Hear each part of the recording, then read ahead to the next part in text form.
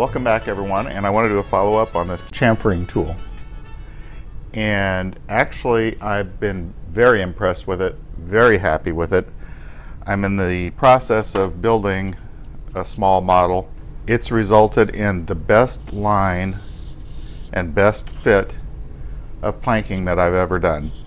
There's no gaps, it fits up nice and snug, so totally impressed. So let me show you how it works.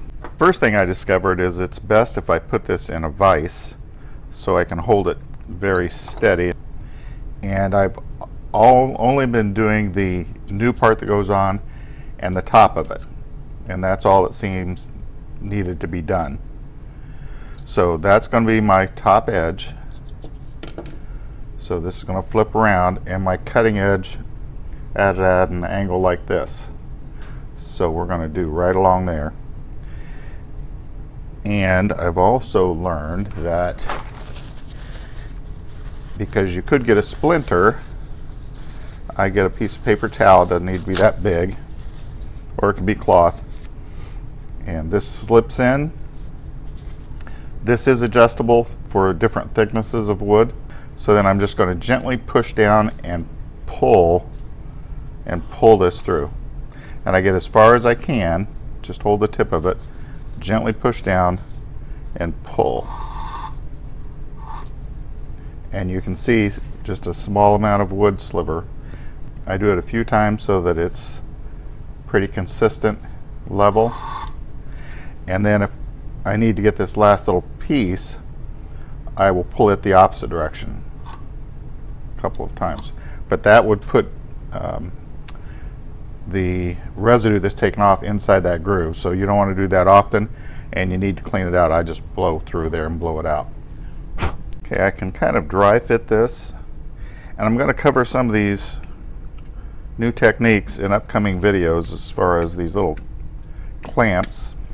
The other thing is there is a technique that is very labor intensive on how to figure out how to get these angled pieces to fit properly, because if you don't trim this off, I've had a heck of a time getting these to fit in place, and now I've come up with a very simple way to do that.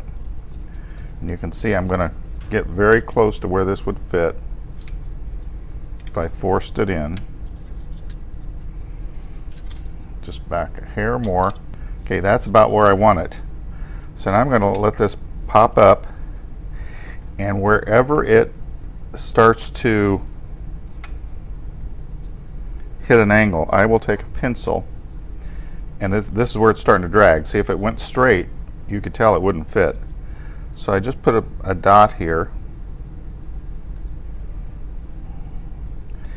and then I can remove this plank,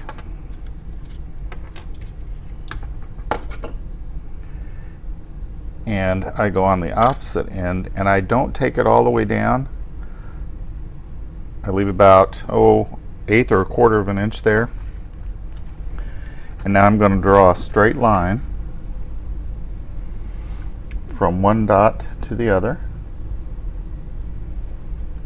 I'm going to have to turn on some alternate lighting, so sometimes that affects the camera. That's why I don't have it on when I'm filming. And I'm just going to draw that pencil line.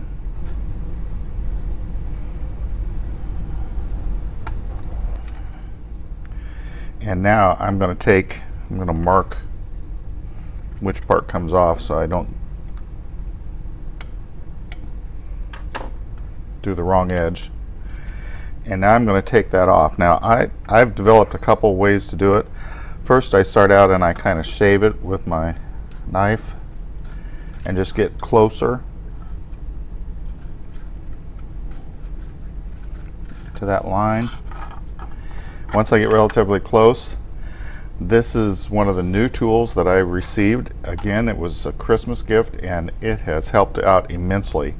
I can use this to sand this down right where I want it, and I use different parts of the belt. I'll turn it that way and try and show you.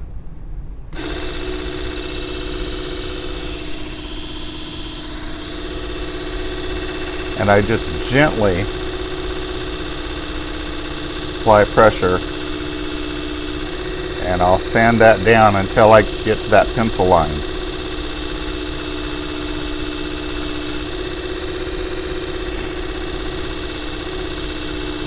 I'll do a complete review of this tool in another video, but now you can see I've got that how I want it.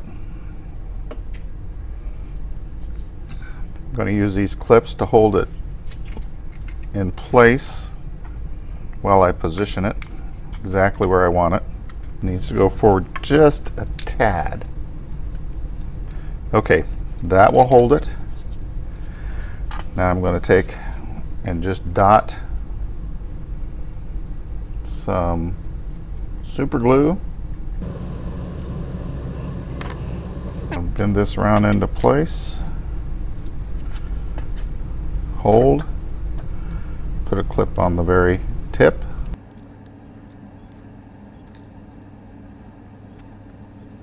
Now I can work my way down. These are in place. Now I can just dot in the super glue.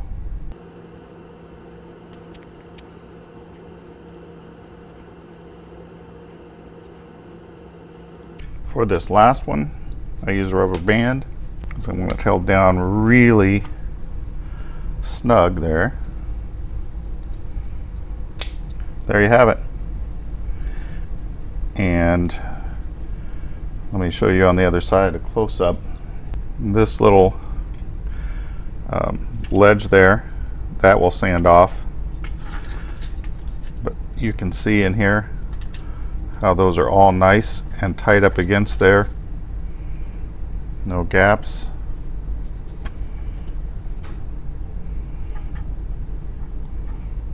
You can see how I've been working on the front of the ship.